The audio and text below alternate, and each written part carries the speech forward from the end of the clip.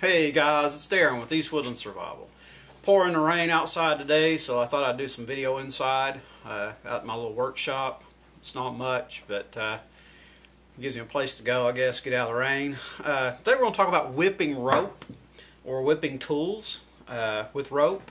It's a pretty simple process, and it gives you a little extra cordage, a little extra non-slip grip on things. As you can see, this has been whipped. It's just a rope that's wrapped around. I'm going to show you how to do this. You can actually take this back off if you need it and use it for cordage. And I'll throw this down here and show you some examples of some of the things that I have whipped up.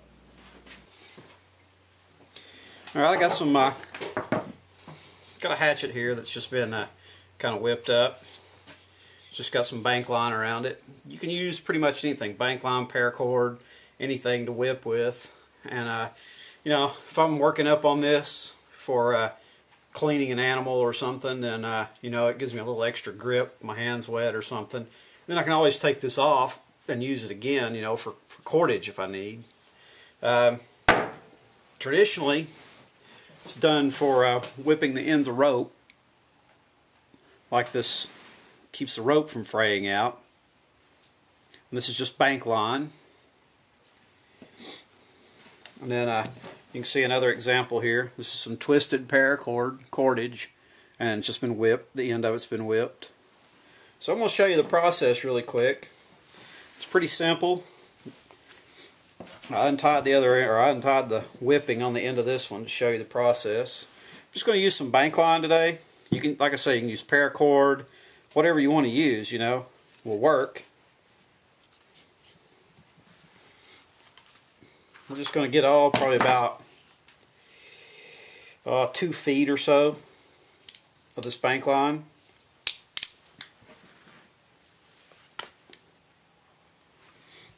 I'm going to cut that loose. I'm going to adjust my camera down a little bit, guys, so you can see the process.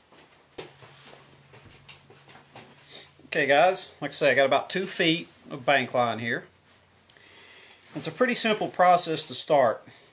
If you start and just make a loop in your rope or in your bank line, just a loop like this. We don't want it quite that long, maybe about like that. And we're going to lay it directly on top of our rope. And I'm just going to pinch it up here at the top with my finger. This line, which is the long line, we are going to start rolling it around. We'll move it up a little bit. We're just going to start twisting it around our rope like so. We're just going to twist it up all the way out.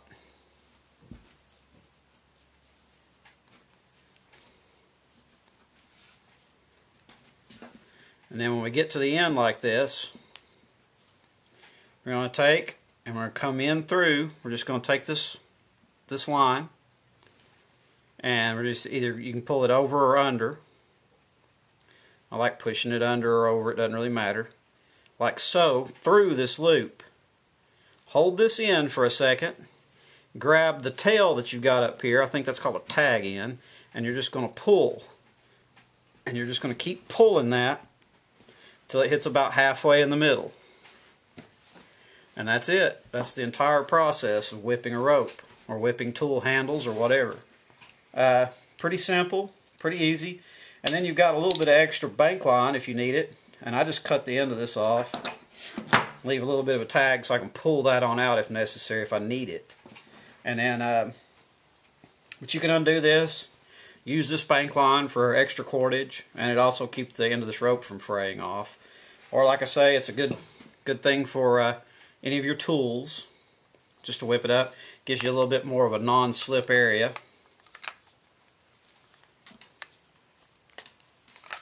It's just a strike force. It's been whipped, and kind of gives you a little bit more of a grip, especially if it's cold or anything. Alright guys, well, this is Darren with East Woodland Survival. I really hope you liked the video. I thank you much for watching. Please rate, comment, and subscribe. Really appreciate everything, guys, and we're approaching 2,000 subscribers, so keep it up. Thanks, guys. Have a good day. Hope to see you in the woods.